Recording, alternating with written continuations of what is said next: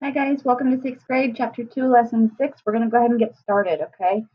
So for these, it's not actually asking you to complete the problem as it is. It's asking you to estimate and to give them an estimate, okay? So if you look at this, 15 and 3/8, okay? Let me zoom in a little bit for y'all. Maybe a little bit more. There we go. Okay. All right. So 3/8. If you'll notice that 3 is less than half of 8, which means that we're going to round that to 15. Okay? Now, if we go over to 1/2, if it were a decimal, would be 0.5. Well, that's bigger than 5, or 5 or bigger. So we're going to round that to 1. Okay? Pretty easy. Okay? So we're going to come over here. Okay? We know it's going to be divided in between. Okay? So 22 and 1/5. 1/5 is definitely less than half of 5. So it's going to go to 22. Okay?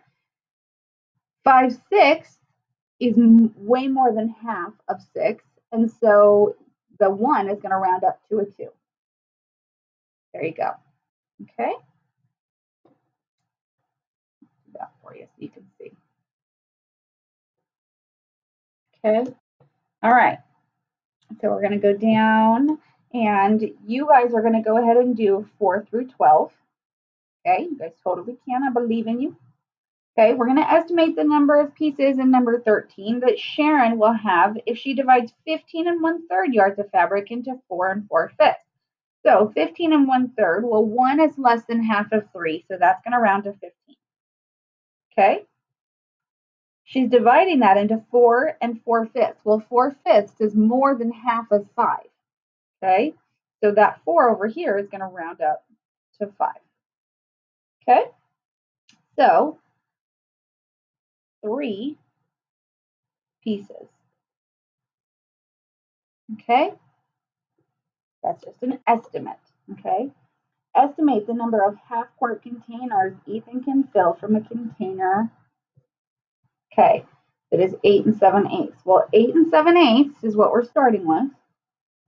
Okay, 7 is more than the 4/8 that would be half of 8 7/8. So that's going to make that round up to 9. Okay, 1/2 again rounds up to 1. So 9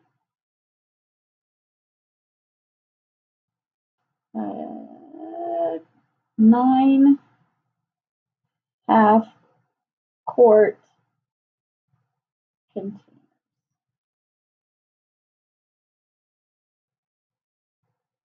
All right. So lesson check on the back. You guys can totally do that. We are going to go down and do the spiral review. Okay. So the spiral review says a recipe calls for 3/4 teaspoon of red pepper. Yuri wants to use 1/3 of that amount. How much red pepper should he use? So it says 3/4 teaspoon and 1/3 of. See that of? We're going to start with our 3/4, and of that we're going to use 1/3. Okay. So I like when we have same numbers because we cross them out and put a 1. 1/4 teaspoon. Okay. The recipe calls for 2 2/3 cups of apple slices. Zoe wants to use 1.5 times this amount. How many cups of apple should Zoe use? So I'm going to write down our 2 2/3, and she wants to use 1.5 times of that amount. Okay. So I'm going to do dead man and turn these into improper fractions. We call it dead man because it looks like a dead man when we do that. You turn it sideways. Okay, so 3 times 2 is 6, plus 2 more is 8. And I'm going to keep my denominator, so it's 8 over 3. Okay, still have of, that doesn't change. 2 times 1 is 2, plus 1 more is 3. Keep my denominator, that doesn't change. Okay, so now I have 2 improper fractions. That's perfect. Okay, love having the same number, going to cancel them. Also, 2 goes into 8. So 2 goes into 2 once, and 2 goes into 8 4 times. So now, if I multiply straight across, I get 4 over 1, which means 4 cups. There we go. Okay, 4 over 1 is just equal to 4, so 4. All right. Edgar has 2.8 meters of rope. If he cuts this rope into 7 equal parts, how long will each piece be? So we have 2.8, and we are cutting that into 7 equal parts. We are dividing, okay? Do not forget to put your decimal at first thing, okay? Now, 7's not going to go into 2, but 7 times 4 is 28, okay? So each piece will be 0.4, and it's being measured in meters. Okay, so 0.4 meters. Tammy has 7 liters of water to fill water bottles that each hold 2.8 liters. How many bottles can she fill? So 7 into 2.8. Bring that decimal straight up. Okay. All right. 7 is not going to go into 2, but just like over here. Oh, you know what? Miss Lee did this backwards. Boom. Yep, I sure did.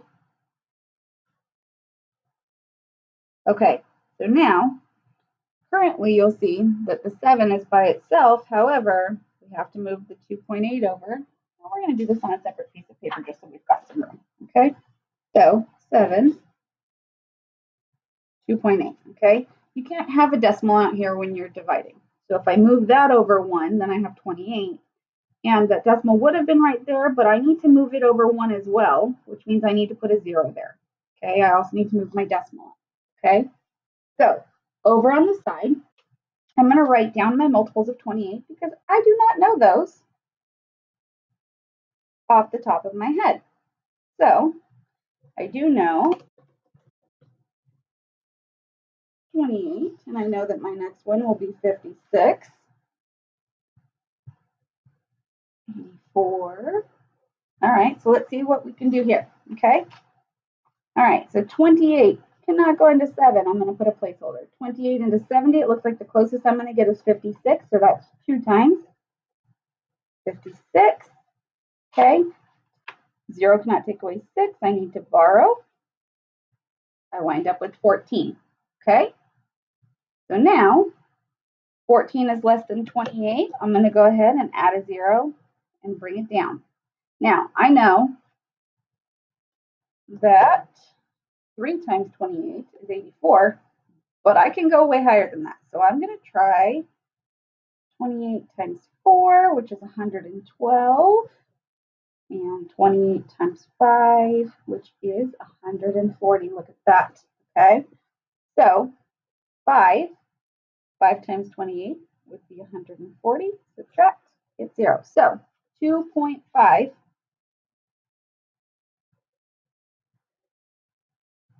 Okay, make sure that you come back and write down your work. Okay, even if you have to do it on another piece of paper, make sure that you come back. So she can fill 2.5 bottles. Okay, see, sometimes those word problems trip me up too. Okay, all right, guys, thanks for hanging out for 2.6. Come on back for 2.7. See you soon.